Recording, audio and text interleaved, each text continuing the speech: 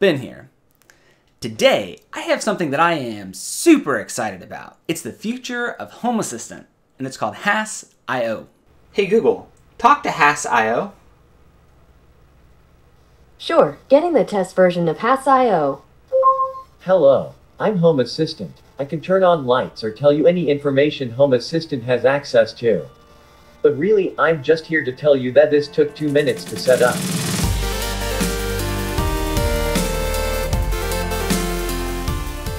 HassIO brings some awesome new features to Home Assistant, which makes Home Assistant even easier to work with. If you're looking at getting started with home automation, or are just looking for an easier home automation hub to work with, you're in the right place. I suppose if you're here, you probably already know what Home Assistant is, but I'm going to reiterate it anyway. Home Assistant is one of the fastest growing home automation platforms, and is definitely the biggest open source home automation platform. Its popularity is even starting to get to the point where it can give a commercial home automation platform, like Samsung SmartThings, a run for its money. Home Assistant, unlike SmartThings, is open source. And because of that, it's built by a community of developers who are all really excited to be building one of the best home controllers out there. Right now, Home Assistant supports over 740 components, and counting. I'm not aware of any other home automation platform that supports anywhere close to that number of components. Home Assistant gives you the ability to link all of your devices and create really cool automations that otherwise would be pretty difficult to do. Looking for an easy way to link your Arlo camera motion detector to a light on your front porch? Easy. Want to dim that Philips Hue bulb when you start Chromecasting something? It's a piece of cake. If you're into home automation at all, then you're going to need a hub to control everything. And I think you should seriously consider Home Assistant. You may have noticed that there are a lot of different ways to install Home Assistant, even just on the Raspberry Pi. There's the all-in-one installer script, Haspian, you can install it straight from Python, and there's more I'm forgetting about.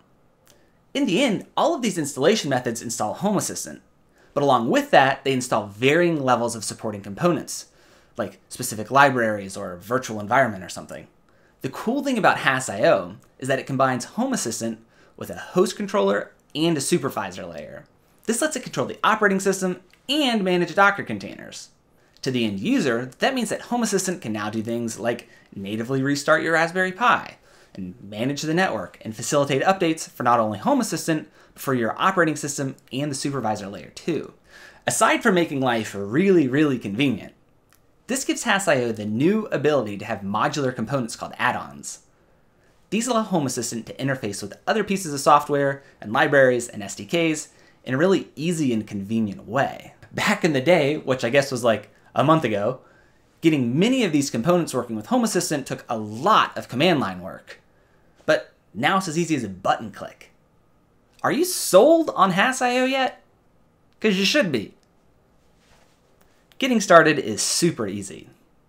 First, you'll need some hardware if you don't have it already. My recommendation is to use a Raspberry Pi 3 with a high-quality SD card, a solid power supply, and a cheap case.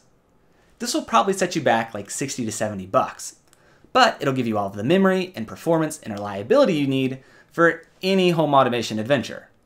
Installing HassIO is plug and play. From any computer, go to home-assistant.io/HassIO, and then go to the installation options. Click on the disk image for the device that you're going to use. Once that downloads, use an application like Etcher to write that disk image to the SD card. Then you just plug the imaged SD card into the Pi alongside a power and Ethernet cable, and you just sit back. After a few minutes, you should be able to access the Home Assistant user interface from any computer that's on the same local network. To do this, you'll go to a web browser and type http://hassio.local:8123. It's worth pointing out that the first time you fire up HassIO, it'll take about 20 minutes for it to download all of the dependencies that it needs to run Home Assistant.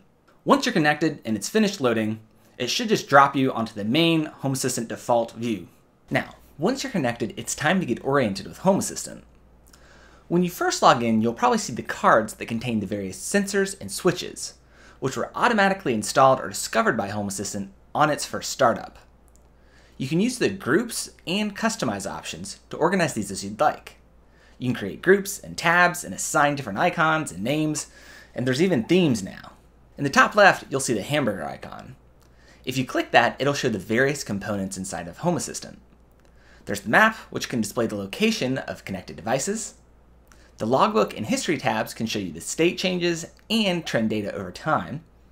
The automation tab provides a simple user interface for creating automations in the Home Assistant front end. I still prefer to write my automations directly into the configuration file for now, but you could use this tool. Next, the configuration tab lets you move and rename groups and views. It also has several server management buttons for validating your configuration and restarting Home Assistant, and parts of Home Assistant. On the very bottom, you have the developers tools. The remote icon on the left shows you all of the services that are enabled in your Home Assistant instance. When you go to write an automation or a script, like this one here for example, that action is the service. You can use this tool to play with the parameters for each service to make sure they behave like you expect them to. To use a service, just select it from the drop-down list.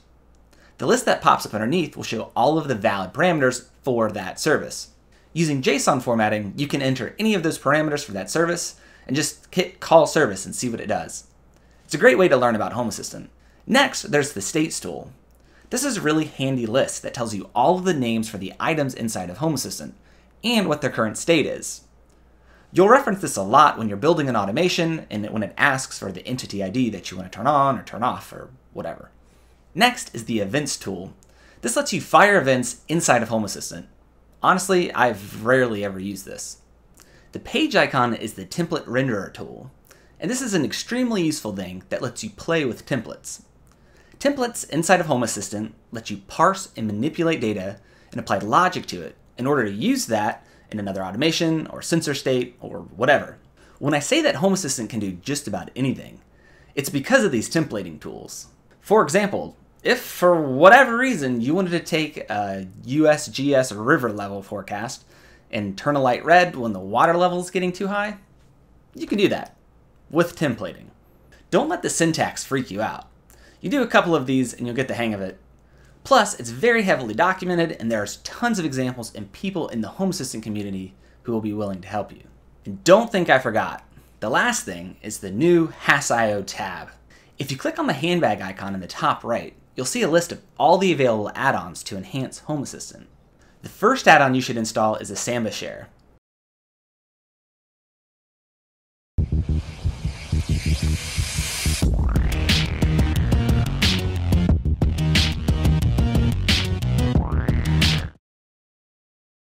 This lets you access your Pi's file structure as a network drive, so you can change your Home Assistant configuration settings. Once you install it, you can go to your network places, and you should see a new device called HassIO. If you click it, you should see a couple folders. Inside of the config folder, you should see the configuration.yaml file. This is the file that tells Home Assistant what components you're using, how they're organized, and then how to automate with them. You'll notice that there are different files for groups and automations. These are technically linked in the main configuration.yaml file, but they're broken out for simplicity. You can keep everything in the configuration.yaml file or break it up. They're great examples for both of these configuration schemes on the Home Assistant website. So you know, in the long run, Home Assistant hopes to move towards a graphical user interface for enabling and configuring components. But because that's a massive project and will take a serious amount of time, you should probably get used to looking at YAML for a little bit. YAML is just another markup language, and it's really easy to understand. Despite what a configuration file looks like, it's not coding. It's primarily a formatted list that tells Home Assistant what it needs to do. The most important thing to keep in mind when you're working with YAML is that white spaces matter, and if you don't use the right number in the right place, Home Assistant may not be able to deal with it. To make working with YAML easier, I'd recommend using an application like Notepad++ instead of just a normal text editor. You can set a cooler theme, control text wrapping, view white space, and make the font bigger so you don't go blind. Okay, so once you have Samba and Notepad++ set up, you can configure your first component. I want to set up Z-Wave. Z-Wave is a wireless protocol that I use to control various sensors and light switches in my house. I have an AOTech Z-Stick, which I can pair to the devices, and then I just plug the Z-Stick into the Pi. Setting up Z-Wave and HassIO, like everything, is super easy. You just go to the configuration file, scroll to the bottom, copy and paste the code from the HassIO website, hit save, and then you're done. To make your changes become effective, you'll need to restart Home Assistant. Anytime you make a change to your configuration file, I would recommend clicking the Check Config button first. If you have a syntax error, it'll tell you, and you can fix it before it becomes a problem. If you didn't check the config, and you have a syntax error, and you restart Home Assistant, it could potentially crash on startup. Not all the time, but some conditions will. In that case, the user interface won't respond, and in general, it'll just seem like everything is dead. Your Samba Share should still work, so you'll be able to go back and fix your code, but the problem is you won't be able to restart Home Assistant from the user interface. You'll have to either pull the plug or use the SSH add-on, which I'm going to talk about in a second. Assuming your code is good, you can hit restart, and after a few minutes, Home Assistant should come back up and Z-Wave should be ready to rock and roll. Then you just rinse and repeat this process for every other component you want to use with your Home Assistant instance. You copy the code from the components page into your configuration.yaml file, change the necessary bits, save your configuration, restart, and you're done. Okay, so the next thing you may want to do is to set up external network access. This will let you control your house securely from anywhere in the world. I won't go into excruciating detail on every step of this because this is all covered on the Home Assistant website and in previous videos. But at a very high level, the first thing you'll want to do is to set up a DNS service. This translates your public IP address into a readable URL, like HassIO is awesome.duckdns.org. If you have a dynamic IP address, aka it changes randomly, you can use the DuckDNS add-on to periodically update your IP address in the DuckDNS servers. That way, if the IP address changes while you're away, you'll still be able to find your server. Next, you can set up SSL encryption. This will make all of the traffic that you send between your client devices and Home Assistant encrypted, so it's harder to snoop. First, you'll need to go into your router settings and go to your port forwarding rules. Create a rule to forward port 80 external to port 80 internal at your Pi's IP address. You'll need to do this for port 443 as well. Then install the Let's Encrypt add-on. This will issue the certificates that are needed for an encrypted setup. You'll need to provide an email address and the domain you plan on using in order for the certificate to be issued. After that's done,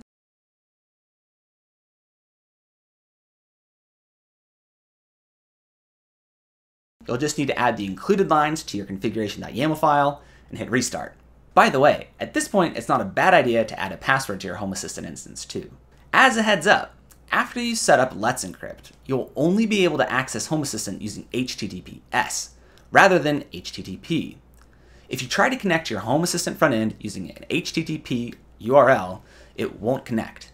And just like that, you're off and running with an easily accessible, secure home automation hub. What's really cool though is what HassIO lets you do next. Check out some of these add-ons. One awesome one that a lot of people know is for the Mqtt broker called Mqtt. Mqtt is a super lightweight protocol for communicating between IoT devices. I use it for all of my DIY projects, like my first blinds and sensor nodes and RGB LEDs, my upcoming blinds, displays, really any chance I can. Installing it is as easy as clicking a button. You can add a username and password if you want. Once it's up, you can access it on port 18830. There's a really cool Chrome plugin called Mqtt Lens that lets you track things on your Mqtt broker really easily, so you don't need the command line utilities anymore. Another cool add-on is the one for Google Assistant. This lets you turn your Raspberry Pi into a DIY Google Home using a mic and a speaker. Hey Google, turn on the Hugo light. You got it. Turning the Hugo on. Hey Google, turn off the Hugo light. Sure, turning off the Hugo. Hey Google, set the Hugo light to red. Okay, changing the Hugo to red. The documentation is spot on, so I'm not going to cover it in detail. But once you're done, you can connect it with API AI and trigger custom intents inside of Home Assistant. It's pretty slick. And speaking of voice control, Home Assistant now has a ton of options for using voice control with it. There's the emulated Hue component, which is super easy to set up and allows you to control the lights and switches inside of Home Assistant from either an Amazon Echo or Google Home. There's also Haskell, Snips, and a native conversation component. I'll be coming back to these pretty soon in a follow-up video, so stay tuned. Another great add-on is the SSH add-on, which lets you connect to your Pi's command line interface. This can be really useful if you get into a pickle and you're unable to restart Home Assistant. You'll need to enable the component and then generate a private key using PuttyGen. Once you get the private key, you can paste that into the add-on and then hit restart. To connect to your Pi's command line, you can use PuTTY. You link the key, type in your Pi's IP address, use port 22, the username is root, and then you just hit enter and you're off and running. There's a really simple command line interface, which you can access by typing in HassIO help and then pressing enter. This will let you view the error logs and restart Home Assistant if it's crashed. Now, one of my favorite new features of HassIO has to be the new Snapshot Backup feature. You can access it in the HassIO panel by clicking the 3 dots in the top right-hand corner. It lets you super easily back up your entire Home Assistant instance. It backs up your entire configuration, your enabled add-ons, your Home Assistant version, and all of the data. It even lets you restore your setup on a different architecture than it was created on.